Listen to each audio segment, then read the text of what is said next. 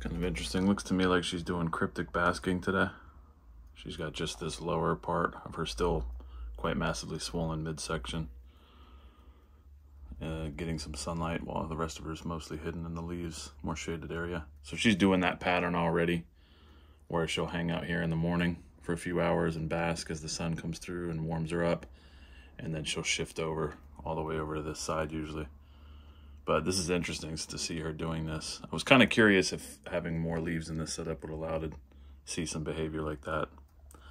Don't know for sure that that's what she's doing, but it does. Certainly looks like it.